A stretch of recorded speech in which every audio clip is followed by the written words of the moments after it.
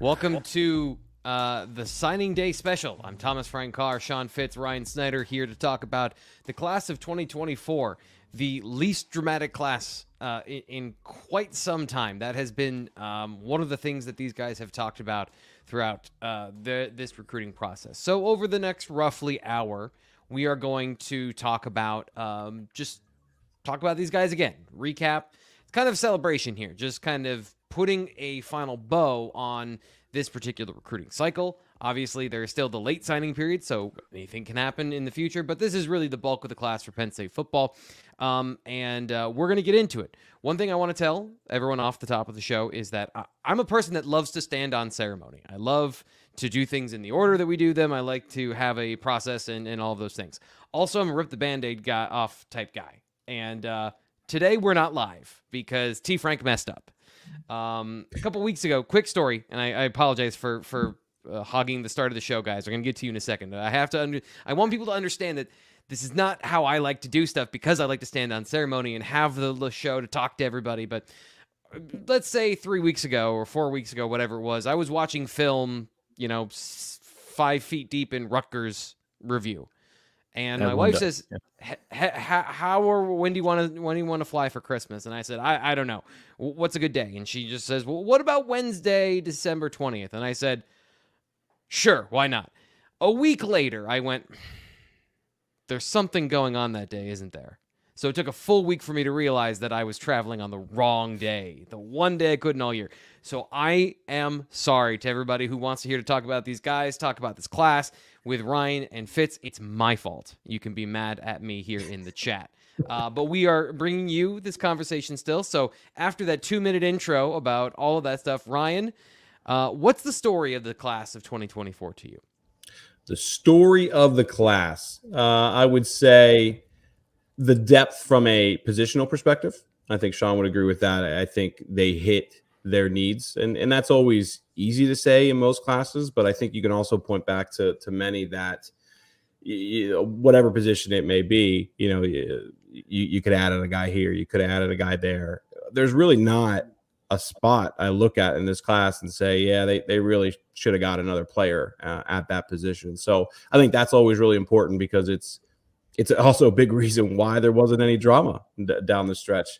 Penn State got their needs early on. I mean, it's kind of wild that they had pretty much the entire class done in July, and then of course added Jalen Harvey in October, and that's really been it. It's been pretty quiet for the most part for the last 5 months outside of Harvey, and of course they were monitoring some guys, but for the most part, this class has been done for quite some time now. So good all around as far as what they needed to get. I think they added 7 or so top 150-ish prospects, which is always good. And then there's some guys that I think are being slept on quite a bit as far as ratings as well. So a good class for Penn State, and I think it'll finish top 15, top 16, something like that. We'll see how things play out because we are tape delayed right now. We got to see what happens tomorrow with some schools. But Penn State, I mean, I think at worst, Michigan's right behind them right now, so maybe Michigan jumps over them, but it should be 3rd or 4th in the Big Ten.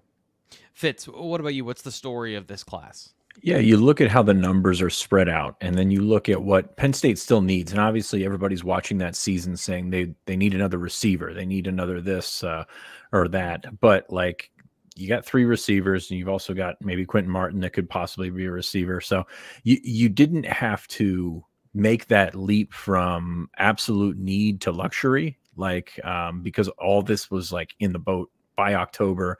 And then before that, July, I guess it would have been. So it was a situation where Penn State, very little drama. As Greg mentioned on the show yesterday, Derek Plaz was the only decommit.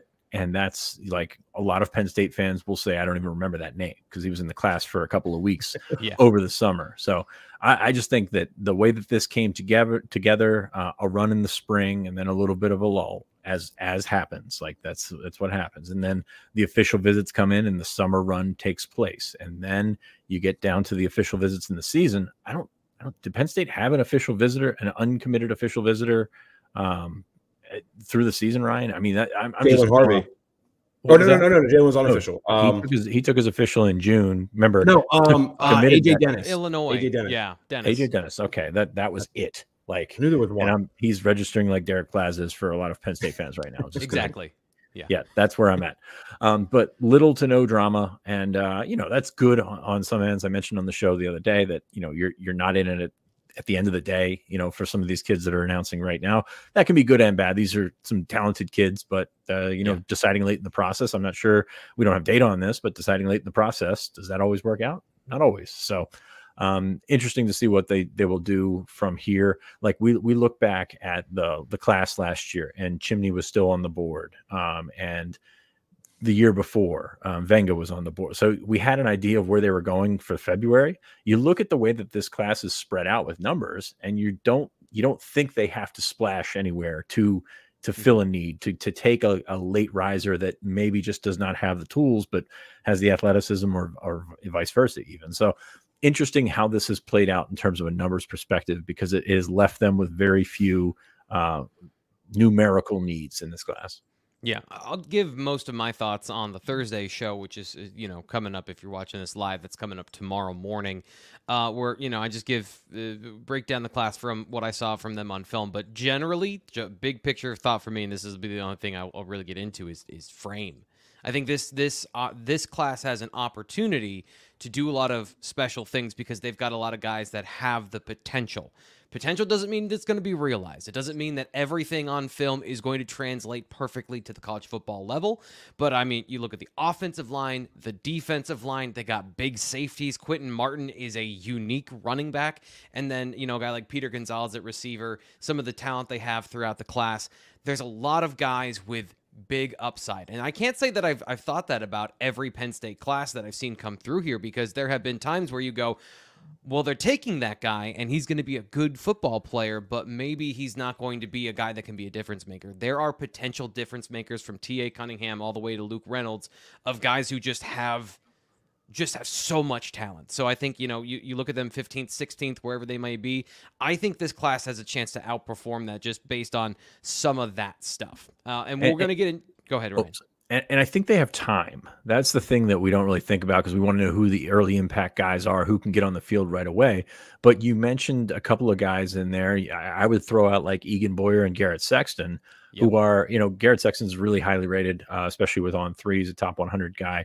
And Egan Boyer is kind of a similar guy that they're going to have to build up, but there's time there to build up offensive tackles. And then on the defensive side of the ball, Malachi Williams is the guy that like screams that for me, because he's right now 6'3.5", close to 6'4", 215, 217 in there. And he's not going to play in the Big Ten at that. But look at the guys in front of him. He's got time to mature, time to grow, and time to take that year. So Penn State's overall roster health is so much better than it has been in past years. And because of that, you get a chance to develop these guys. You get a chance to not throw them into the fire.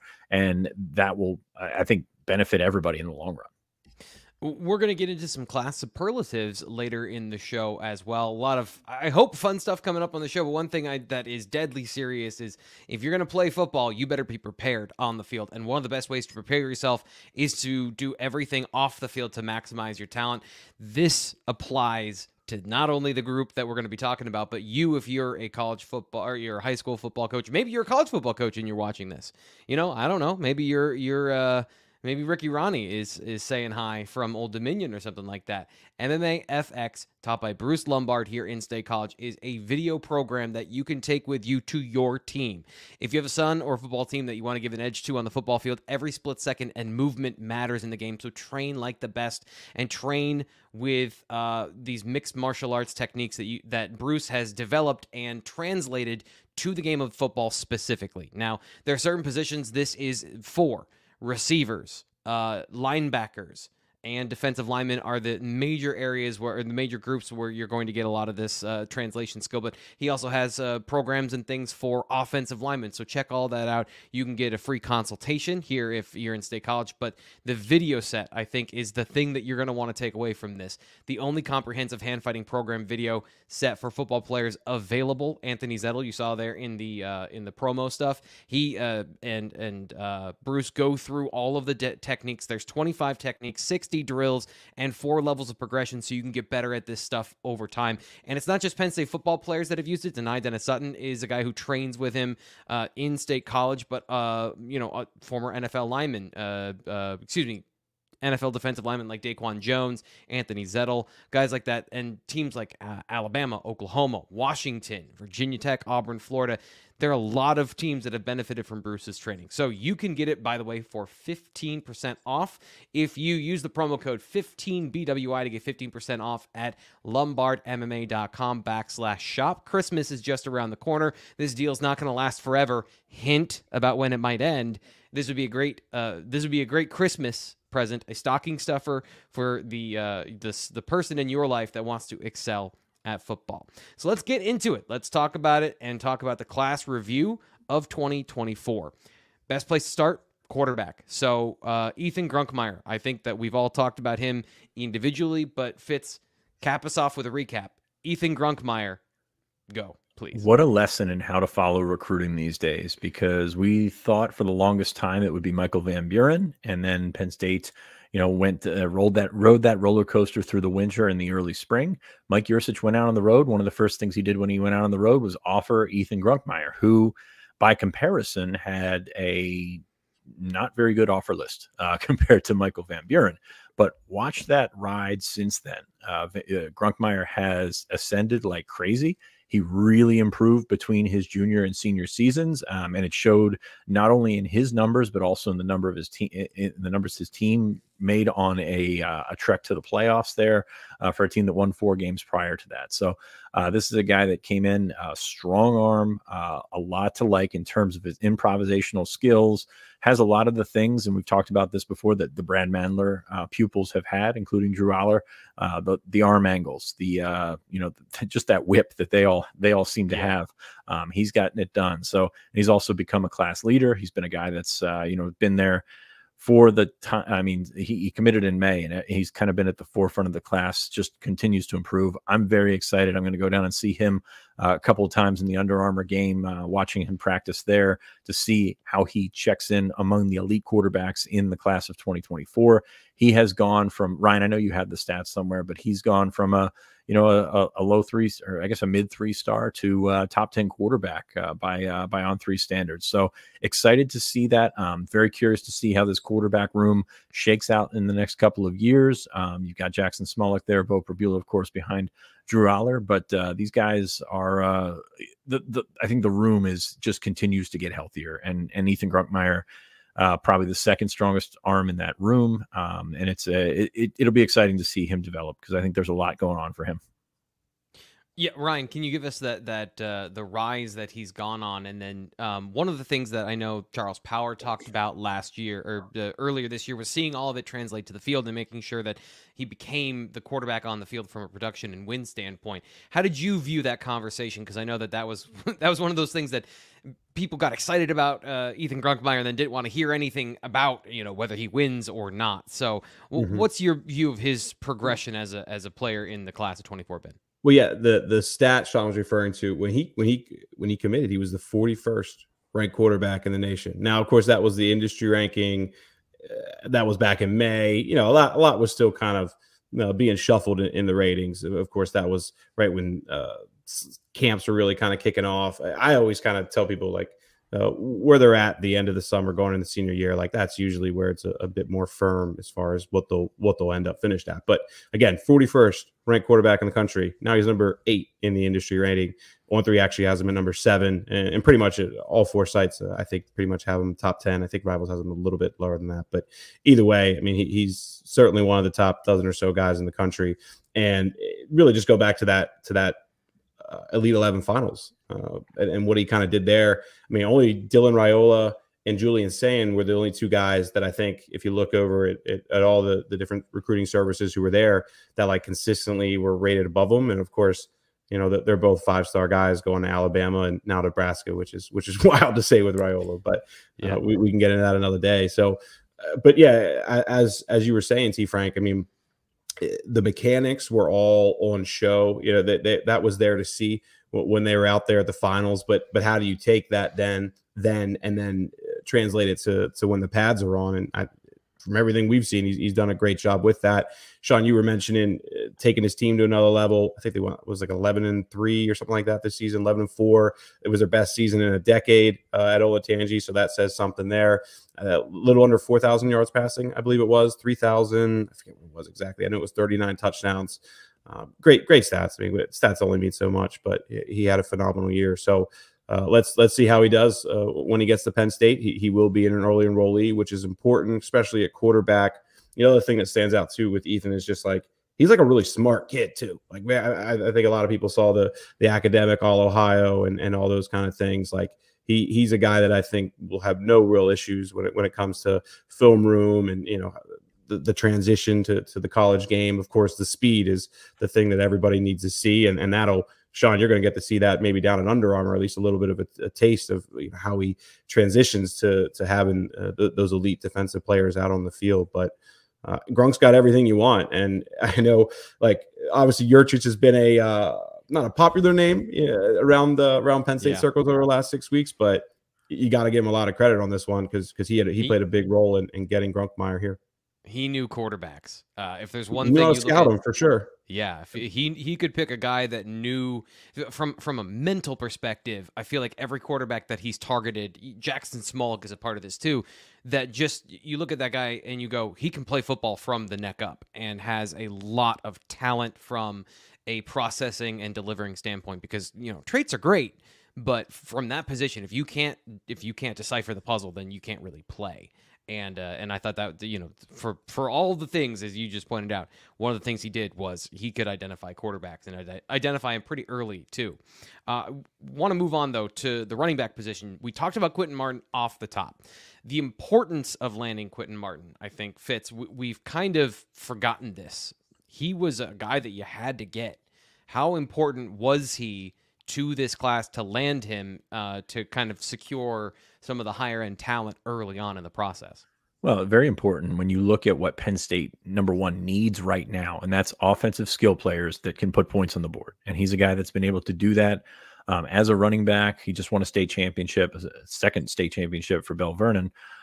And he did it as a running back, as a receiver, and as a decoy. And I think that's probably going to be something that helps him out when he learns how to, fit into this room with Nick Singleton and Katron Allen, et cetera. And it's going to be a big jump for him. But at the same time, I think he's athletic enough to do it. Just like all around, like this is one of those guys that you've been tracking since he was a freshman. Just an all-around athlete, very good speed. I'm very curious to see what happens when they focus in on one position, one side of the ball, that kind of stuff, and what kind of jumps that he can make, because it's interesting to see him learn to move. And what I mean by that is he was in camp and he just looked like that athlete that was going through it, out athleting everyone. He actually put on the vest, the GPS vest, and ran faster than Corey Smith, who we're going to talk about here in a second. Corey Smith ran a 4.4. And I believe Quinton Martin was in the 4.5s, but his top speed was faster. Like that tells you that there is like more to cultivate there, which is a good thing because he's, a pretty good product already. So I'm excited to see what he can do. I know everyone wants to talk about him as a potential receiver. I personally would love to see it. You look at what he brings to the table outside, and that's great queuing up of those highlights, by the way. When he learns to run routes, I think he can be maybe the best receiver in this class, which is crazy to think about. So endless possibilities. He's got a new offensive coordinator, which he should be excited to be in this offense, because it will give him a chance to maybe showcase those skills a little bit more in a wide ranging array of threatening positions. So I'm excited to see Quinton Martin take the next step. I think that he could play right away, but at the same time, he's got those two guys in front of him who I think are going to take most of the snaps next year. So very curious to see how they use him right off the bat. I believe, Ryan, correct me if I'm wrong, he'll be here for the spring. So he's going to start at running back, but I would not be shocked if they try to play around with him a little bit and see what he can bring to the table as a slot guy. Yeah, Ryan, what's Quinton's view on that kind of stuff? Obviously, he's been doing it in high school. If you know that, and then secondarily, what's your view of how he fits into the room going forward for Penn State, like Fitz was just talking about? Yeah, when he committed, he said, down to do whatever's best on the team, get on the field, which is what you'd expect him to say. He is certainly made it clear that he wants to play running back, and Penn State wants him as a running back, and I don't have any doubts that I think long term that'll be the case. But when you're a talented freshman going into a new offense with a new offensive coordinator and one of the more highly talented guys, like, yeah, you're going to get out there and get in the slot or something like that if Colton Necky wants to get you on the field. I mean, I don't see why you'd be like, no, I'd rather just hang out here and watch these guys. Like, I'll keep my red shirt, thanks. Yeah.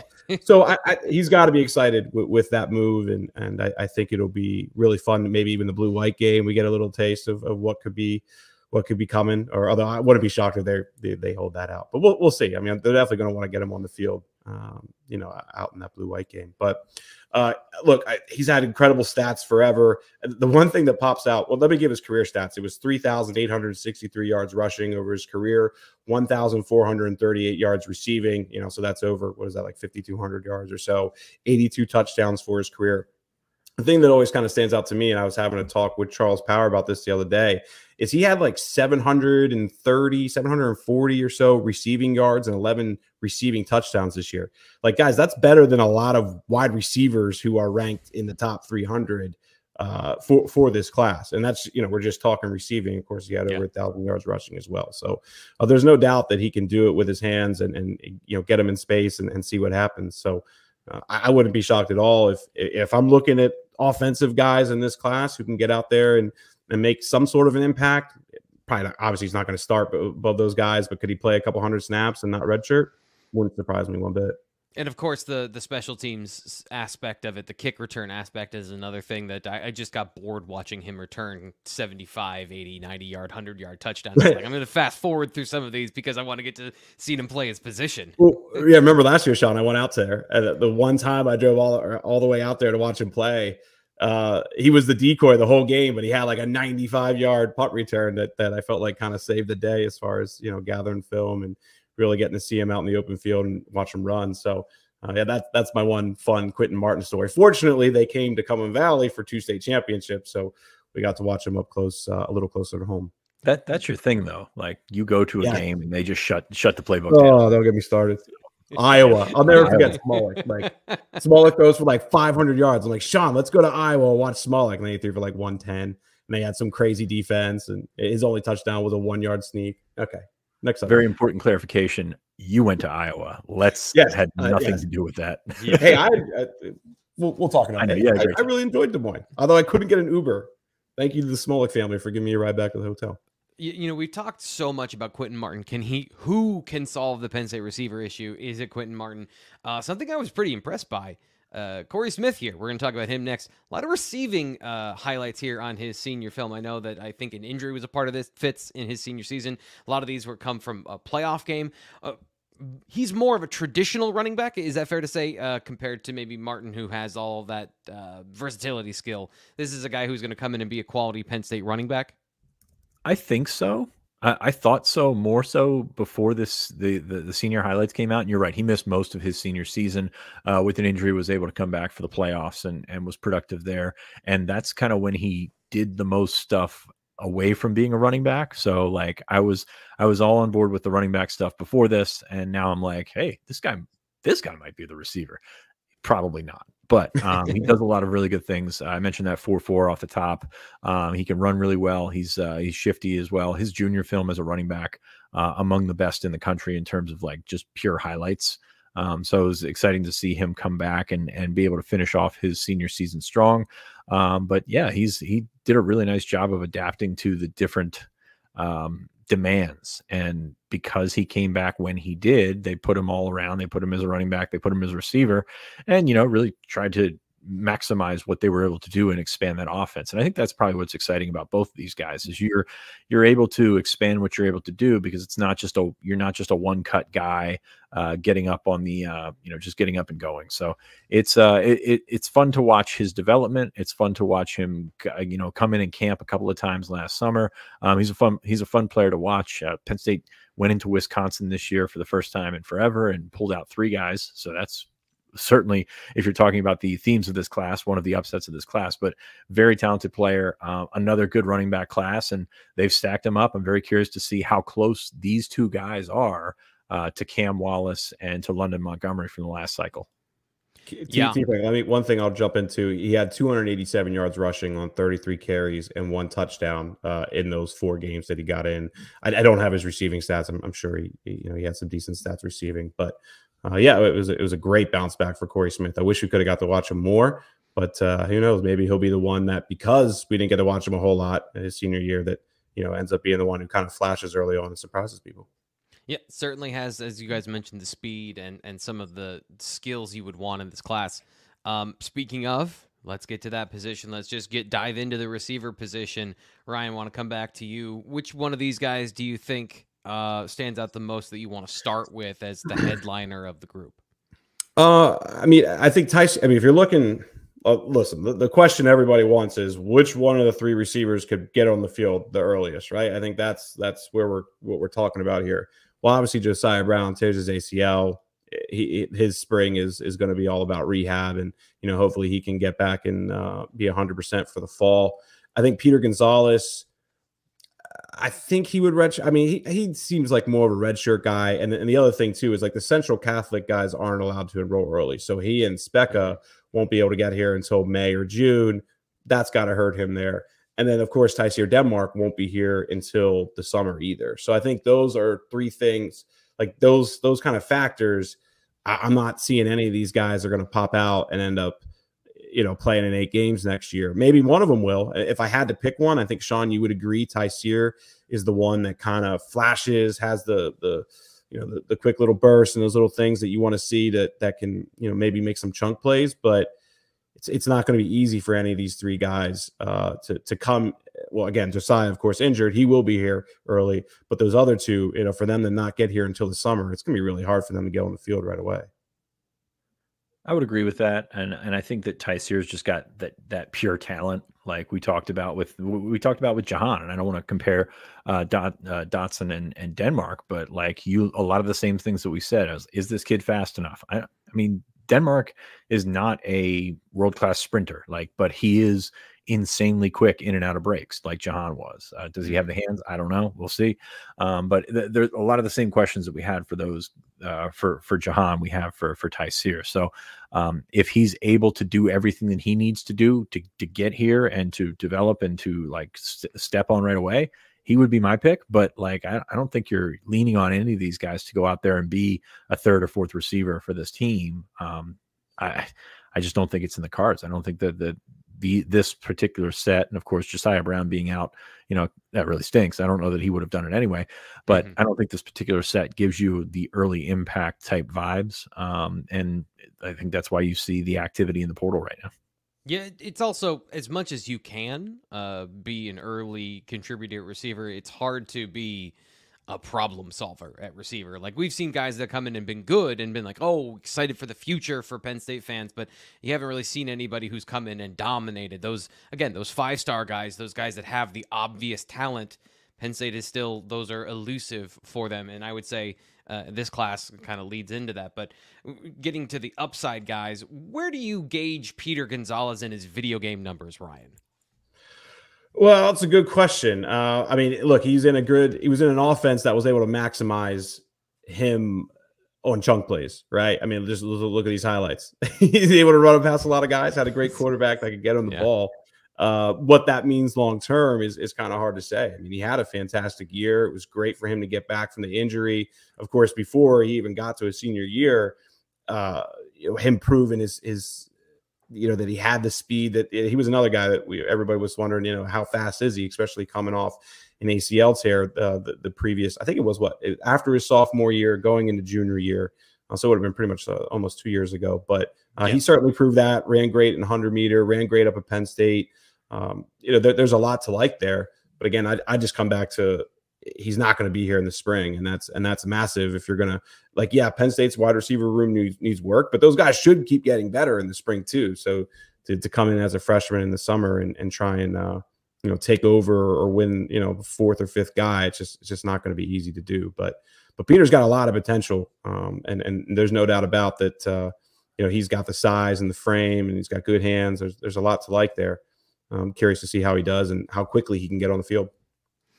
Aside from that, Fitz, just what are your thoughts on Peter and his progress from, you know, that injury to where he is now? And he was probably one of the classic heartwarming stories of the guy. We just rewinding to the summer, he had to come and earn his Penn State offer from what I remember, right? That's right. Yeah, Penn State was sort of reinvigorated their interest in him last spring when he was running track, and he was right around that 11-second mark, which he's a bigger kid. So for him to be at that speed level, there's something there. And they brought him in for camp, and he was still sort of, I don't want to say getting over the knee injury, but he wasn't a full participant because of it. He actually, if I recall correctly, participated a little too much. The coaches were like, hey, just back off here a second. But he was able to test well. He proved that he had the athleticism to back up what he was doing on the track, and that was good. The tape is interesting because it's a lot of, hey, just beat this guy, like run past this guy, we'll throw it down there and go with it. So I'm very curious what his route tree looks like and how much he's going to have to learn to actually play receiver, the nuances of running a route, the nuances of getting off the line of scrimmage, just the little things like that are things that I think will probably keep him in a red shirt as he develops that aspect of the position, because it's so weird to look at it, because you look at those numbers and you think that this might be a proven product, but he's, I think, pretty raw. He's going to have to polish quite a bit when he gets to Penn State. For sure. We are 31 minutes through the show, and we have gone through 3 positions, I think. So doing an excellent job pacing the show. At captain, I am an unassailable captain of the show. And I'm going to cut you off with just one thing. Like, just kind of looking at Peter's numbers, like the one other number, or there's 2 other numbers from that camp. You remember, we ran a 4.55, which was really good. I remember that stood out. But he also ran a 4.15 shuttle at that camp. Very good. And he had a 32-foot triple broad, which, I mean, there aren't too many guys out there doing 32-foot triple broads. So just want to, like, the explosiveness and athleticism is there. Yeah. I mean, that was, I thought he could run like a 4.5, 4.6 40. It was those other numbers that was like, oh wow, that I didn't see coming. Yeah, there were flashes of it when he was coming back from his ACL injury his junior season, where you go, is this guy fast? Because he looks explosive on one leg. And then, you know, we kind of see that reveal in his senior season. If you want to get more information on these guys, you want to get more of the down into the weeds, and by the way, talk to us, which I feel like I'm ignoring everybody in the chat because we're recorded today, and I still feel bad about that. But you can still talk to us over at BlueWhiteIllustrated.com. Signing day sale, we're going to be extending it, you know? Today is signing day. You're watching this at the end of the day, but this is going to be extended until tomorrow. $54.99 for a year of access to the good stuff, inside information, scoop, all of the things. Low drama this year, but that doesn't mean that it's going to be next year. And if you got a year of access, you're going to get the 2025 class as well. So sign up right now and get all those goodies for $55 for 1 year. We got to get through a couple of these positions pretty quickly. Luke Reynolds, as much as he's elite, kind of unassailably great from a prospect standpoint, didn't start that way, did it, Ryan? No. Barely a top 1,000 recruit. I think when he committed, it was like 960. I don't remember the exact number. It was somewhere between 950 and 1,000. It was very, very low. But now he's it's top 50 on pretty much every site, top 3 tight end everywhere. Yeah, had a fantastic season. Cheshire led his team, you know, which is, you don't always see a tight end leading his team in receptions, but, you know, we finished with 48 catches, 754 yards, 8 touchdowns. But the thing that, like, with Luke was just how did Charles put it?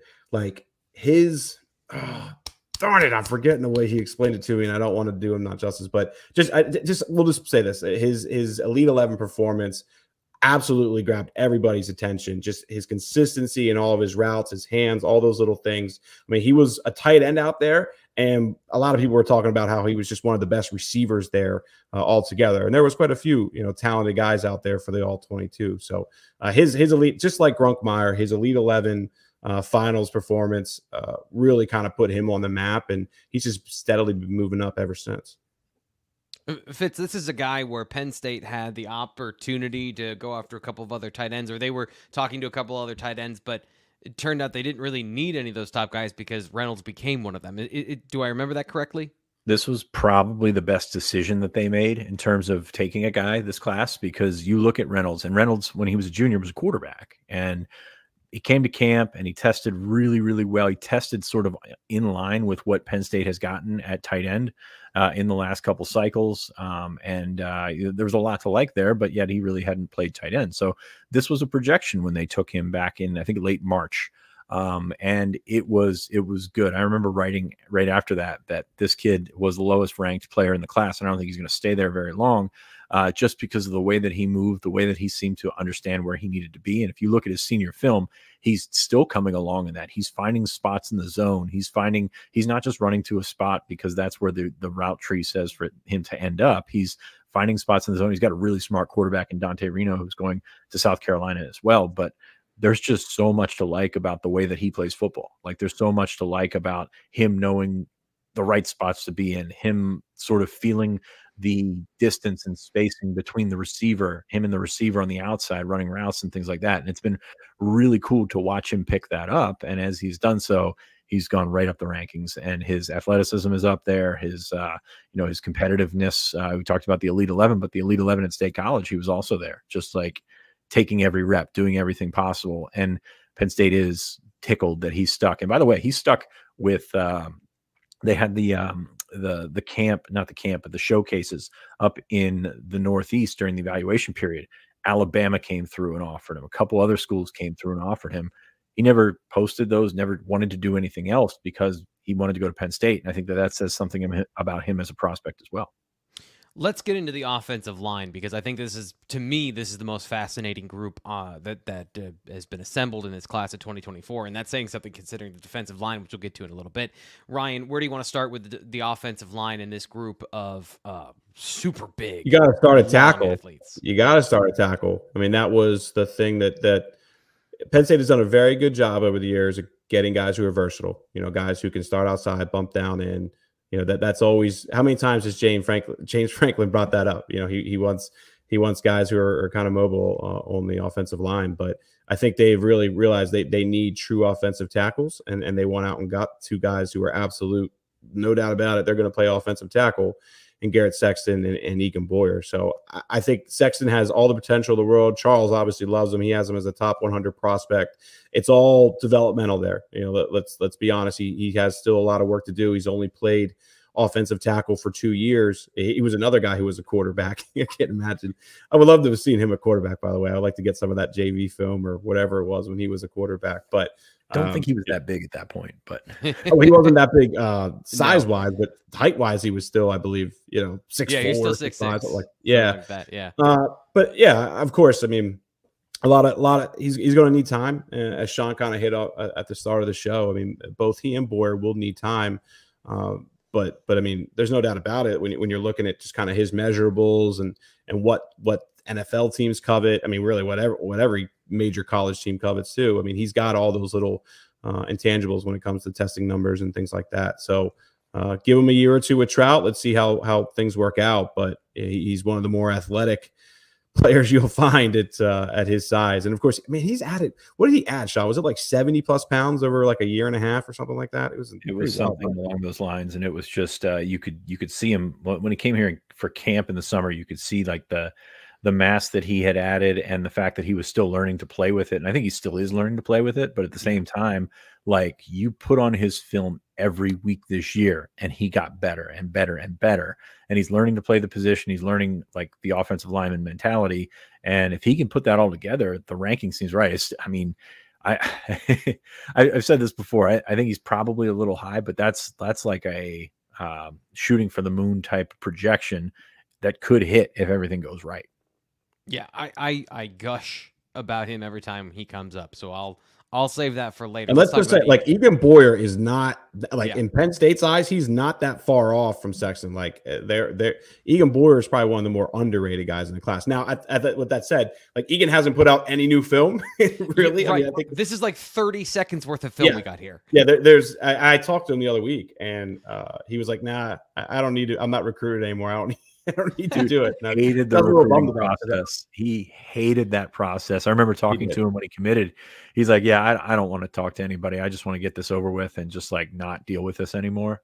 And and he wants to work in NASCAR. So it's like everything about this kid I just love. Let's move on to Cooper. Not to ignore him, but Cooper Cousins. We have yet to talk about the leader, one of the leaders of this class, the guy that committed before anybody else. Ryan, what have you gotten to know about Cooper Cousins over the last year and a half, almost 2 years now? Everybody loves him. Honestly, I mean, whenever I talk to other commits about, hey, what was your weekend like at Penn State? Like this past, what was it, 2 weeks ago? They all got together. I mean, like Cooper seems to be life of the party is like the wrong way to put it. That make people might think the wrong thing if I say that, but like he's just one of those guys that seems to be a lot of fun and all of his teammates love. And but I mean, heck, let's talk to him about it. Let's talk about him as a player, because Sean and I have been talking about this for the longest time, man. Like when he dropped out of the on 300, like Sean, I might as well just throw it to you, because I know you were not happy with that, and look what's happened ever since. I mean, he jumped back in, he's moved up steadily ever since, and is now the 4th ranked player in Penn State's class. But if he ends up being a center, like he's, I think, the best center in this class. I don't really think there's any doubting that. But yeah, I mean, he's got the potential to truly play all 3 positions on the offensive line, and wouldn't be surprised if they even give him a shot at tackle. Yeah, he likes putting people on the ground. It's so much fun to watch his highlights, and he's got the size to back it up. And he's 6'6", 310 right now. He's got the length to play tackle if he's going to, if they're going to start him there in the spring, which I expect them to do. But yeah, as a center, I mean, this is a guy that's sort of been preparing to play center at Penn State since before he got his offer. And this is a kid that's wanted to enroll at Penn State since he committed, which was almost 2 years ago at this point. So it's been really cool to watch him mature. It's been really cool to watch him sort of grow up and embrace the fact that this guy could be one of the few guys that actually contributes early as an offensive lineman. And, we're getting closer and closer to that every year, because these guys are coming in so far more developed. But like, this is a guy that you could have dropped in the 2013 class or the 2023 class and would have really thought nothing of it. He's a really good player. Like, he's one of my favorites in the class for a reason, just because he's versatile, just because he's, like, we say low maintenance. He's no maintenance at all. Like he, he'd be the guy that would say, hey, don't waste your time coming to recruit me. Go recruit this other guy, because I'm good to go. Like, you can have spaghetti another night. I don't know. But no, Cooper Cousins is one of my favorite prospects in the class, in the entire class, actually. And it's been really fun to watch him sort of grow and mature. And Ryan, to your point, yeah, when he dropped in those rankings, there was really nothing that you could look at and say you could justify why he dropped. So we got some fresh film on him. We got some fresh testing numbers on him, and he's steadily moved up. So excited to see him take that next step. If he's Penn State's center of the future, I think Penn State's in pretty good hands. And just to clarify, like, he was, T-Fac, real quick, like he was like 280 at the time, when he did drop out, and which obviously was too low. Of course, he's much higher now, but he dropped out just because others kind of moved in, and it was a lot of flexibility in the spring, as I kind of mentioned earlier. That's always a point in the year where you see a lot of guys move around. But no doubt about it, I mean, he's definitely the best offensive lineman in this class. And I think he broke Drew Hartlob's program record for most camps attended. So good for him. He's probably going to put it on the wall somewhere. I mean, that's a cheat code. I've been saying, watching him develop at camps, that's a cheat code that you get to work with your offensive line coach for like 2 straight years. A couple guys, just to name them: Donovan Harbor, Caleb Brewer, also in this class on the offensive line. Interior guys, flexibility with Caleb Brewer, a guy that can play a bunch of different positions, I think. And then Donovan Harbor, a guy that, from a standpoint of the recruiting process, high as a sophomore, took a step back as a junior, and then this past season, I do want to get a quick thought, Ryan, on where you think he landed as a senior. Well, I mean, the big thing is he's really just kind of fluctuated size-wise, and it looks like he's starting to dip back down weight-wise. I mean, as a sophomore, before he added a bunch of weight, I mean, he moved incredibly well for a guy his size. And then, as you see in that graphic there, I mean, 320. I think at one point, man, he was like 330. I think, Sean. I think I'm right with that. I think at one of his visits he came in around that size, But yeah, anyway, I mean, he from just recent pictures and talks with people, he does seem to be dipping back down. And I think Penn State certainly wants him to have size, but maybe get a little bit closer to that 300 mark, so he's able to move really well. Once he's able to get here. Go ahead, Sean. You look at this guy, and I saw him, like, I was on the fence about Harbor, when they took him and all that kind of stuff, just because the weight doesn't look good and things like that. But saw him at the mini camp, and his weight is, is still, I think, 320 at that point, 325. But the way that he moved his feet, like there is something under there, like when they strip that down and then build it back up, there's something under there to work with in terms of being incredibly light on his feet for an interior offensive lineman. So to me, it's boom or bust, because he is a guy that has a lot of the tools. And if he can focus and if he can figure out everything that he needs to from a nutrition and a strength status, like that's a guy that can play some football at the Big Ten level, just because his feet are so much lighter than you would think just by looking at him.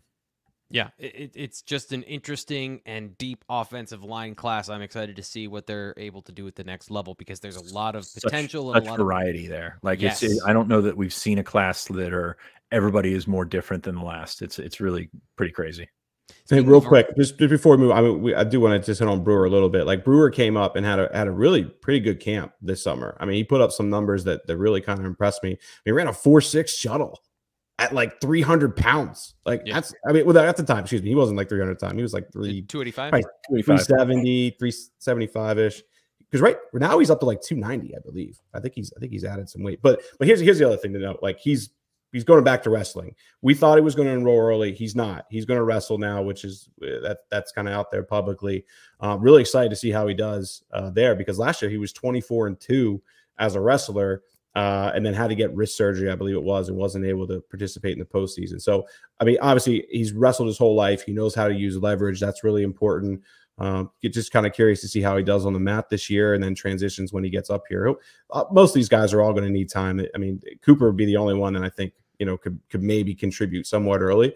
Right. But there's no doubt, like when you look at some of his testing numbers, I mean, sub 5, 40. I mean, there's a lot of things there that were pretty impressive with Caleb Brewer.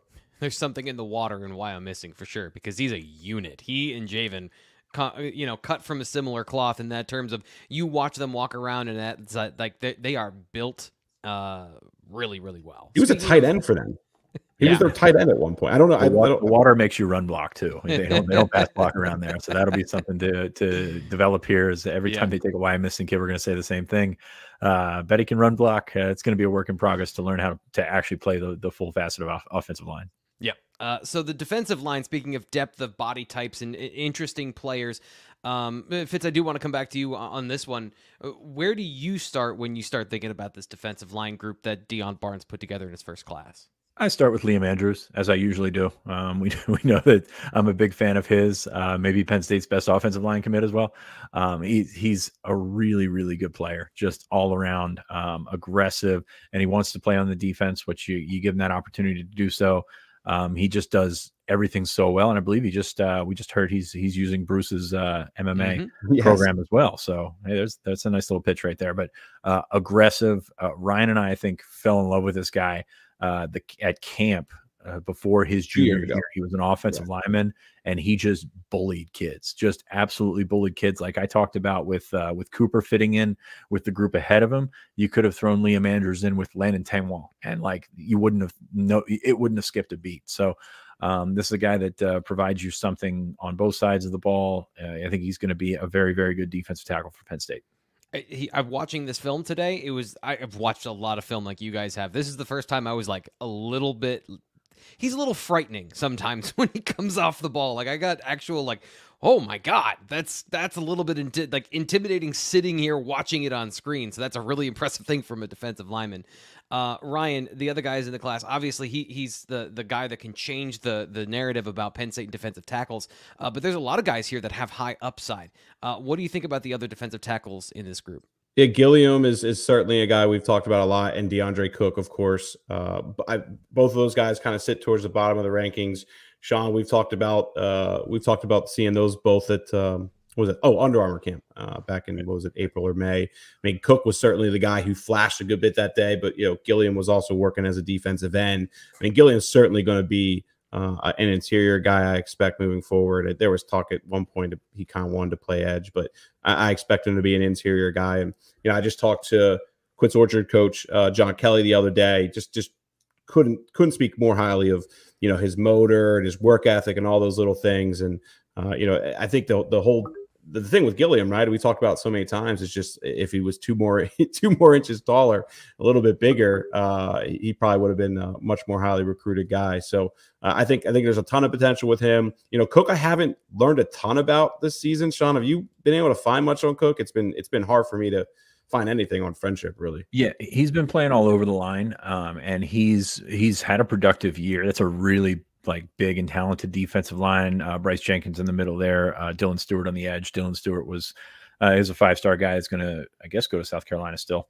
But no, it's a situation where he's sharing numbers and sharing snaps and things like that. To me, Gilliam is the guy that's got the high floor that's probably going to play a little bit sooner. Cook is the guy with the higher ceiling that if he can transfer that size and that athleticism into something, he's going to be a guy that would be like a draftable guy eventually. So I'm very curious to see where these paths diverge and where they come back together, because Gilliam, I think, is a guy that can play probably his second year in the program and, have some success in doing it.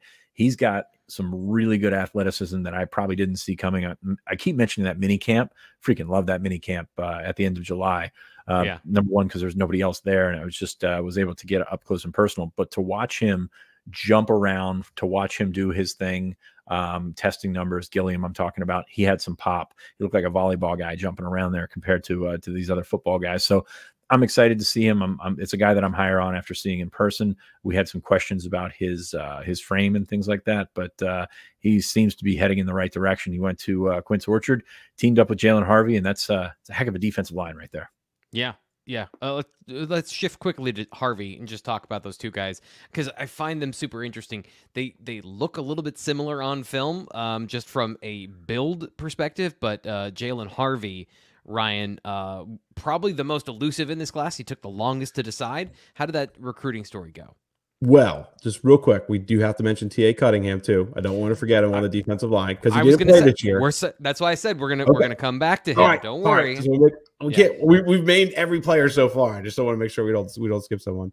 But yeah, Jalen's story was probably the most followed recruitment this year. I mean, Quentin Martin to some degree in the beginning, he committed pretty early, but once we got to the summer, and I think Jalen Harvey's recruitment was probably something we talked about more than really any other in this class. Of course, was very close to committing after his official visit in the beginning of June. Multiple decision dates didn't happen. Ends up deciding he's going to take on official visits in the fall. Maryland gets one, USC gets one, Penn State gets him back on campus then for the whiteout game, and he took another 3-4 weeks, and then finally announced for Penn State. So They finally got him. It felt like it was taken. I thought that was sounds so easy in this 30 seconds. I thought it was going to get away from him, man. There was multiple questions every week from people on the show. Oh man, that was crazy. But we thought it was going to be over I think we thought it was going to be over in April. And then we thought it was going to be over in June. Then we thought it might be over at the Lash Bash. And then hey, they got him across the line. That's what matters. They did. One thing you got to get across the line in your travel plans for the holiday seasons, and if you want to go to things and do stuff with your time off, just a random rant here. I'm not a person that likes to sit around and do nothing in my off time. I work really hard all the time, and then when I want to live my life instead of just sitting on the couch, go to events. I don't ever get there though. And I need to with the Game Time app. Game Time is an app you can download on your phone and find things to do. Find those T. Frank things to do where you can go out and see shows, games, the Peach Bowl. You can check out tickets to the Peach Bowl. They have flash sales. And, of course, easy to find and buy tickets for every event in your area and places you may want to go. And you get an image of the seat that you're going to purchase as well. Lowest prices guaranteed.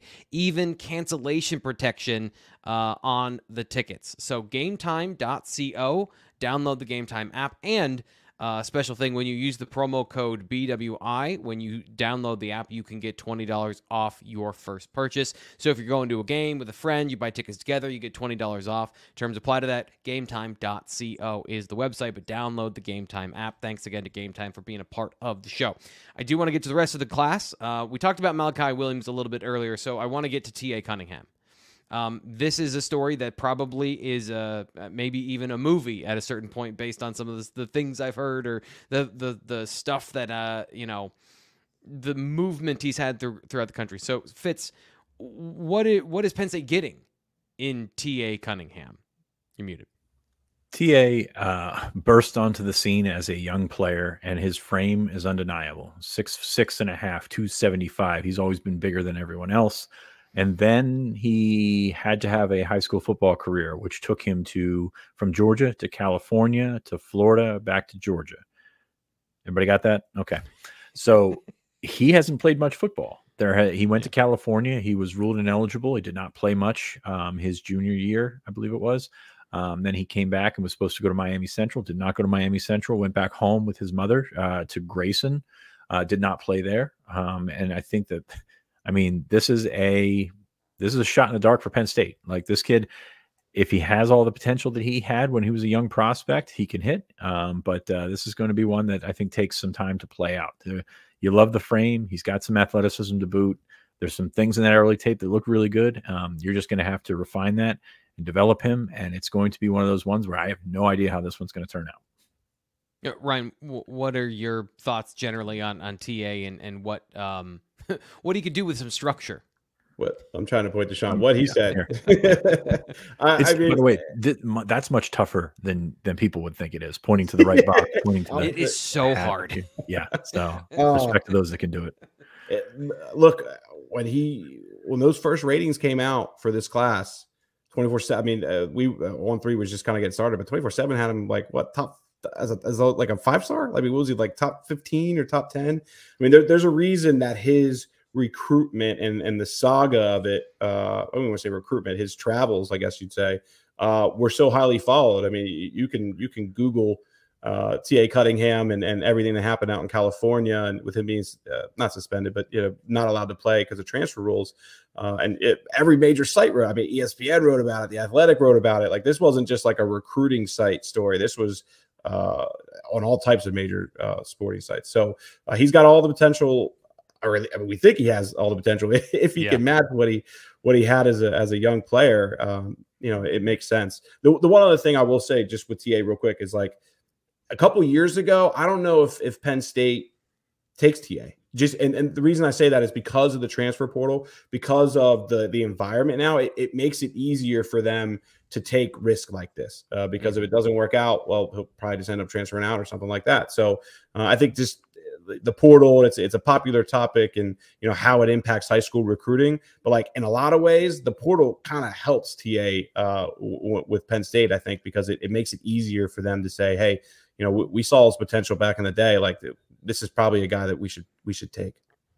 Ron, I'm going to come back to you for the next position, linebackers, and I want to start with a guy that I know very little about. Obviously saw his junior film, but Kari Jackson. What can you tell us about Kari? Out injured, and he hasn't talked to anybody since committing.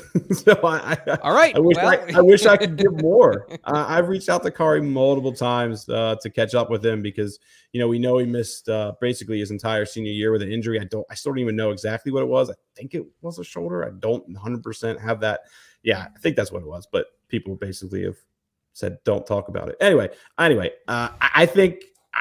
Look, the one thing I'll say.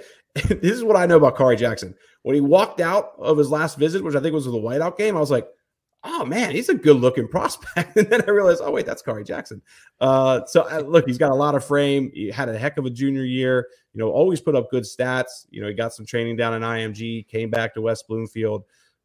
There's a lot to like there, but missing this year and just kind of the information, which has been hard to gather, it makes it hard for me to really sell him or go all in on why I think he's going to be a 3-year starter or something like that.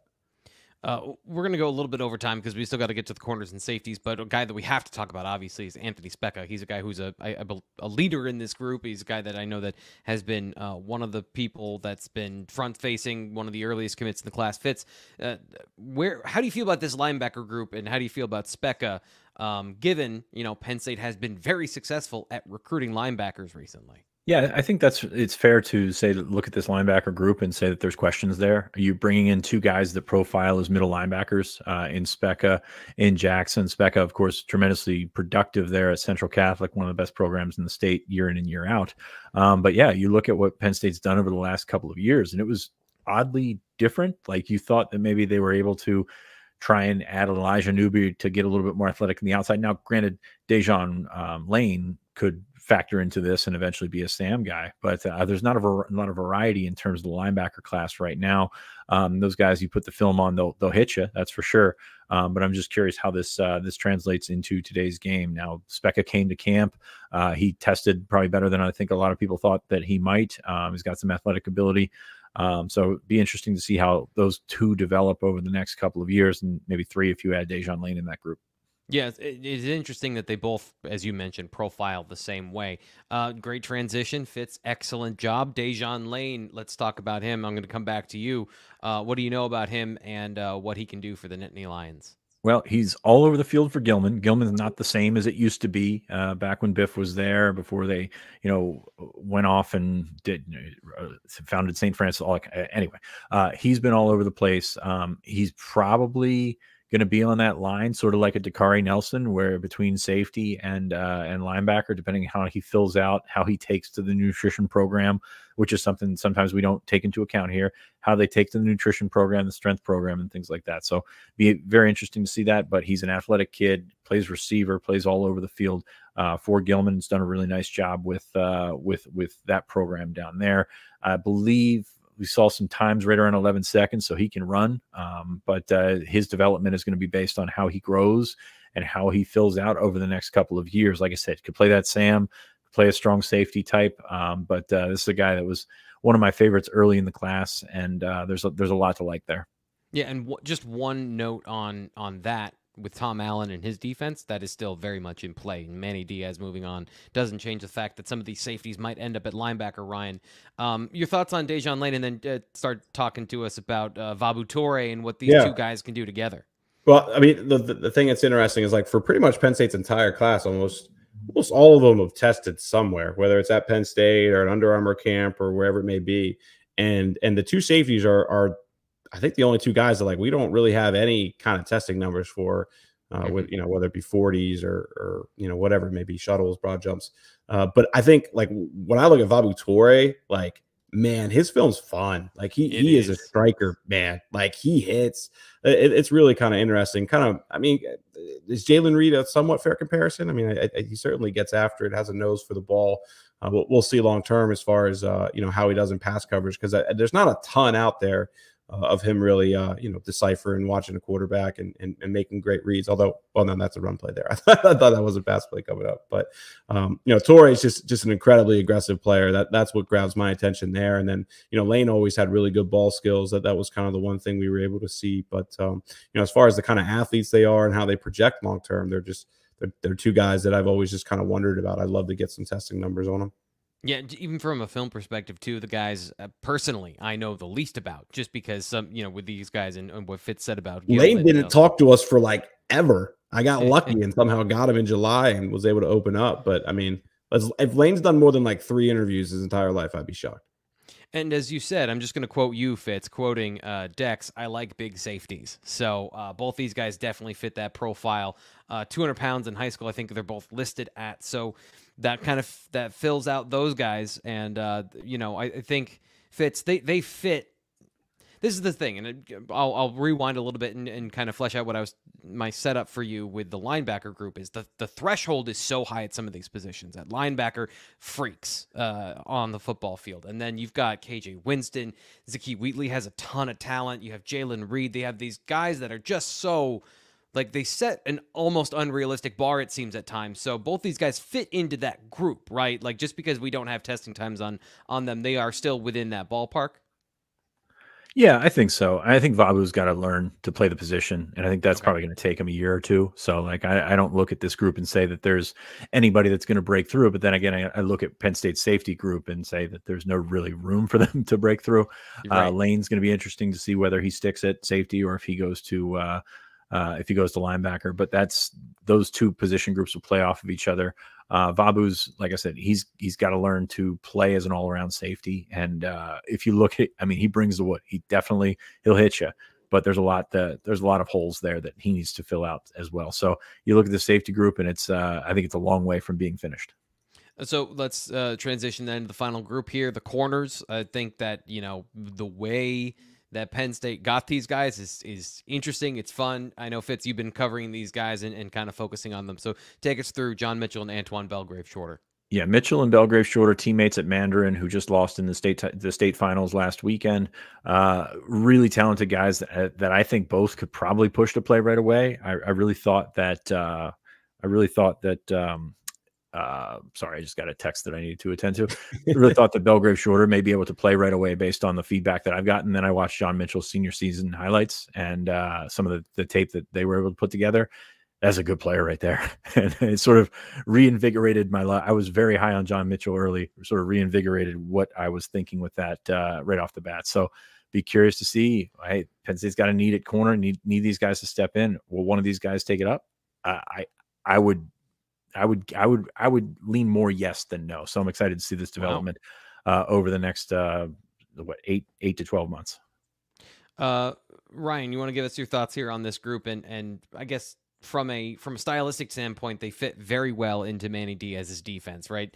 That's no longer Manny Diaz's defense, but these guys still fit into what Penn State is doing, right? Oh, for sure. I mean, I think they're incredibly well coached too. I mean, that's like the one thing that like multiple people have kind of brought up. It's just like when they compare other high school programs, other defensive backs, like these two are ahead of most others when it just comes to understanding the position and the technique and the little things that ultimately make a big difference between you redshirting your first year or maybe getting on the field a little bit. So both of those guys absolutely are players we have circled for potential. I don't think they're going to start or anything like that, but could potentially play in 8 games and maybe a couple hundred snaps. And of course, Penn State's currently in the portal trying to find guys with experience at corner, so that'll have an impact if they're able to get anybody in. But one other guy I want to mention too, we got to get Kenny Wosley in there, of course, from Imhotep, one of Penn State's first commits in this class, has been loyal, has been a great recruiter the entire time. And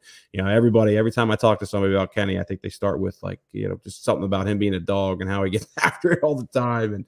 And Kenny's size wise and stuff, I think a lot of people always wonder at 5'10", what is he, 170-ish? Like obviously he's going to need some time to bulk up, but 6 interceptions this year, really made some awesome plays for Imhotep, and it's in a stacked defense. And he's aggressive too, man. Like for his size, like he's not scared to come up and hit you. We got to watch him, play some. I think I watched him twice this year against Spalding, and then of course in the championship game. So I have no doubts that Kenny Wosley can play in this defense at some point. I just think he'll need a year or two to thicken up a bit. A class of 2024, I think, is in the books. Gentlemen, thank you so much for your time. Appreciate you being here and reviewing all of these commits for the Nittany Lions. We'll see how they all fit in the coming years. Quickly, if you want to, anything coming up, Ryan, from you, BlueWhiteIllustrated.com. Well, because we're recording this, tomorrow's signing day. So yeah, tune in. Now, I mean, obviously Thursday, we'll the portal. After you guys are viewing this, the portal comes back into focus Thursday and Friday, and we'll see where things go. Of course, with the bowl game coming up, that'll take much of our attention after Christmas. But yep, still on portal watch. Still, I'm not going to say any names because who knows what'll happen by the time this airs. But the portal will still consume us for the coming weeks. Yeah, and by the way, because of the portal, we're extending that signing day deal. The portal day coming up tomorrow on Thursday. We're talking in different timelines, like this is a Back to the Future movie. But Thursday, extending that deal, by the way, at BlueWhiteIllustrated.com. Fitz, appreciate you being here, man. Hey, thanks for having me. I hope you have a great trip. Hope Ryan gets a nap, and hopefully we see everybody from the YouTube channel on BlueWhiteIllustrated.com to talk a little bit about Penn State's class of 2025, because that's, I guess they're on the clock. It never ends. We will have all of that stuff and great coverage at BlueWhiteIllustrated.com. I'm Thomas Frank Carr, Sean Fitz, and Ryan Snyder. We will talk to you later.